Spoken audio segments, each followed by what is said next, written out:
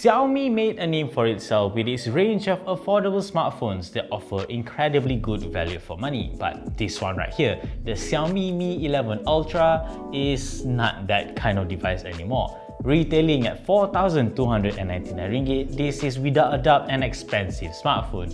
But I do think it has what it takes to take on other devices at this price range, and this is our hands-on of the Mi 11 Ultra.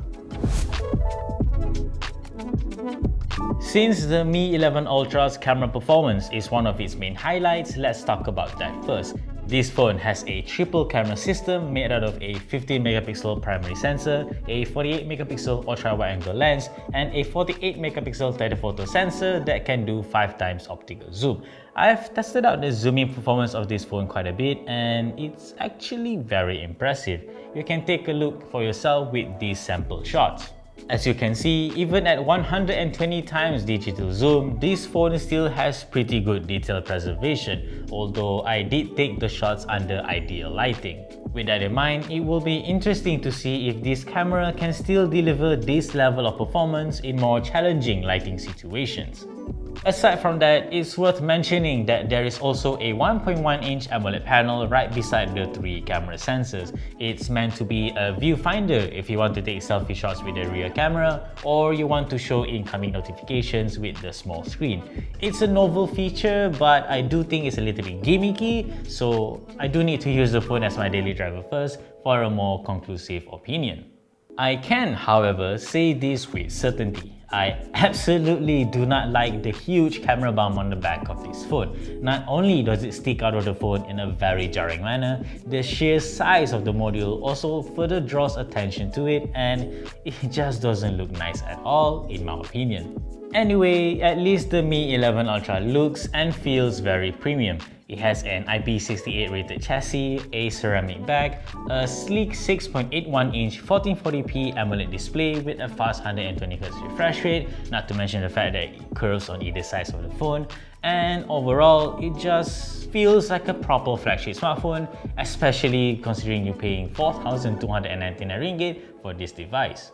In the performance department, the Mi 11 Ultra will not disappoint. It comes with a Qualcomm Snapdragon 888 chipset, which promises flagship level performance. I mean, it is Qualcomm's best flagship yet, so you can expect this phone to be very fast, very responsive, and you can game very effectively on this device as well. Performance is not the only thing that's fast about the Mi 11 Ultra. Its charging speed is also very impressive. According to Xiaomi, this device's 5000 mAh battery can be fully charged in only 36 minutes, regardless of wired or wireless charging. This is thanks to the 67-watt charging, and I would test it out for myself if I can, but I can only do that in the full review of this device. As a whole, I do think the Xiaomi Mi 11 Ultra is a proper flagship smartphone through and through, but I do have reservation because from my past experience reviewing Xiaomi smartphones, I am always disappointed with the software experience of these devices, so it remains to be seen if this will be a problem with the Mi 11 Ultra as well, and I can only really get the feel for this once I use it as my daily driver. Yes, 4,299 ringgit for this device is quite expensive, but that is the going rate of proper flagship smartphones in the market now, which I think the Mi 11 Ultra can compete with quite competitively.